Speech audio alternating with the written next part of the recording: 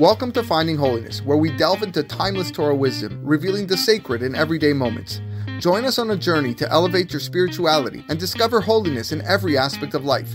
I'm your host, Rabbi David Kadosh, and together, let's embark on a path of spiritual exploration. I hope you enjoy this next episode.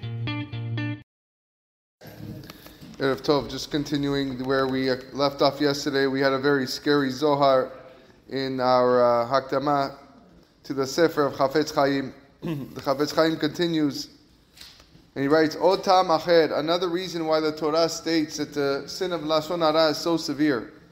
Legodel hapegam shebal yedei avon hazeh is because of the great damage that results from the sin. Kal yedei she'adam hu pogem et leshono bediburim asurim. When a person damages his tongue with forbidden words, hu moneh achar kach kol diburim shel kodesh shehu medaber mila'alot lemala. He prevents any other holy words that he utters from ascending above. Meaning you wonder why your tefillot are not working, or your Torah that you're learning, why is it not having an effect? Here's your answer. Because after 10 minutes you're going and you're speaking Lashon Hara. So your mouth, your words, the holy words that come out of your mouth are not ascending. Here's another piece of Zohar. And contingent upon the spirit and other spirits, that these latter spirits are designated to seize bad or foul words, which a person utters from his mouth. As to what happens when people later speak words of holiness, woe to them and woe to their lives. Vailon be'ay alma, woe unto them in this world. Vailon be'alma de'ate, and woe to them in the world to come. Begin de'ilun ruchin mesa'avin atlina umila misa'ava. For these repulsive spirits, the one that came from the evil words, take this foul word, be'kadapik barnash lebatar midin kadisha. And then when later he expresses sacred words of Torah or Tefillah, aktimeilen ruche mesa'ava miledahu mesa'ava. The foul spirits bring the foul words first before that the other words can go to Shamayim. And they sully, they dilute the expression of tefillah. And it's not ascribed to that person. You say the tefillah, by the time it gets there, it's diluted, and they can't tell where it came from. And therefore the power of holiness is weakened. And that's the quote of the Zohar. Is it not apparent then that all of the words of Torah and Tefillah that we say are suspended, they're in space? They cannot go high. Where are we going to get assistance from? Here we are praying for Mashiach. Okay? It's every day, one Mashiach. Cry for Bet HaMikdash, Megillat Echad, Tisha B'Av, and it's not going anywhere. These words are just hanging around in space because of what we say. And when you delve deeper, you'll find more. Aside from the fact that it's a horrible sin, like we explained above, it greatly disrupts and corrupts the spiritual worlds. And diminishes their radiance. Because it's common for so many people to repeat this transgression hundreds or thousands of times in their lives. With even a minor sin, when you repeat it so many times, if you have one sin that's like a fine thread, and you repeat it over and over again, and you fold the thread again and again and again, it becomes as thick like a rope of a wagon. Like Yeshaya cried out, woe unto those who draw sin with delicate threads, and their sins become the ropes of a wagon. And this analogy is like a thread of silk.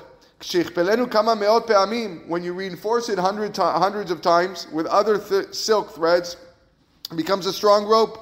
How much more so this sin of Lashon Hara, Shu chamur mitzad atzmo ad meod. In and of itself, it's an extremely grave sin. Urgilin la'avod alav harbe ve'harbe anashim v'kama alafim pa'amim b'mei chayehem. And yet people regularly commit it thousands of times. Then mekablin al asman klal leishamer mimenu, without taking upon themselves to protect themselves from this speech. Shebevadai hakilkul lemala hu le'en shi'ur. And certainly the destruction that it causes in Shamayim, there is no limit. V'achasheva ladat zot. So he says, I'm trying to figure out the following. How did this avera, he's asking himself, become so broadly disregarded? Why is it? You don't see people just eating chametz on Pesach non-stop, right? So why did this mitzvah become so disregarded? Le'enei harbe bnei adam, in the eyes of so many people. Ve'itbonanti, I thought about it. Shezehu mikama sibot, due to several factors. Le'amon mitzad echad, some which relate to the general public. Ve'alomdim mitzad acher, and some relate to those who study Torah regularly. He'amon enam yodim klal, as to the general public, they're not aware of at all. She'isu lashon hara hu afilu al emet. They don't know that the prohibition of lashon hara is even on things that are true facts. Ulhaba'alei Torah, as to Torah scholars, why are they guilty? Even those to whom it is clear and evident, they know that lashon hara also applies to true facts. There are many of them that are misled by the Yetzer Hara with various justifications. Echad, one misconception is that the Yetzer Hara causes one to falsely conclude that the person he is speaking against is a hypocrite. And therefore, the Yetzer Hara tells the speaker, it's a mitzvah to expose these wicked people. It's a mitzvah to expose all these hypocrites for who they really are. And therefore you are allowed to say what you are going to say. And sometimes the Yetzer Hara tells this person, isn't this person anyways a guy who loves machloket, who causes so many fights? Therefore, it's allowed to say lashon hara about this person. Other times the Yetzer Hara persuades him to speak with an incorrect application of what he calls apet lata. The apet lata, which we're going to learn later on in the Sefer, there are certain times where you would be allowed to say certain statements, which is when the original person said it in front of three people. Tlata is three, apeh is faces, in front of three people. We're going to get to that later on. Other times the Yetzer Hara gives a false license of apemara in the presence of the subject. So since he said in front of the guy who he was talking about, it must be that it's permitted and I can go repeat it. The speaker decides himself as if he's relating the Lashon Hara, that since he would be willing to say it even in the victim's presence, okay, then I can relate the same information behind his back. The Yetzer Hara provides him with the statements of Chachamim that are relevant to this argument. And we'll see later on in rules number 2, 3, and 8. Sometimes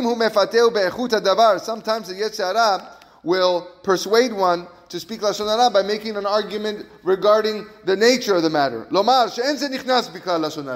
He'll convince you to think, this is not even Lashon Hara, it doesn't even apply. For example, many people will say, they'll publicize a certain person, he's not intelligent, he's not smart. But they think it's not negative information. He's not a chacham, he doesn't know much. We're going to see about this in rule number 5. The rule in summary is as follows. The Yetzer Hara operates in one of two ways. Either he convinces the person that what he's saying is not actually Lashon Hara, or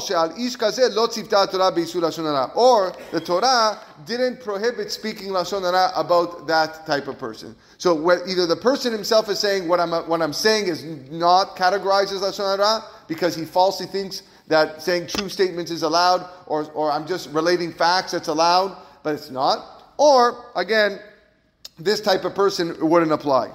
If the Yetzer Hara realizes that he will not prevail over the person with either of these tactics, now he deceives him with an opposite tactic. He makes the Lashon Hara laws seem so stringent to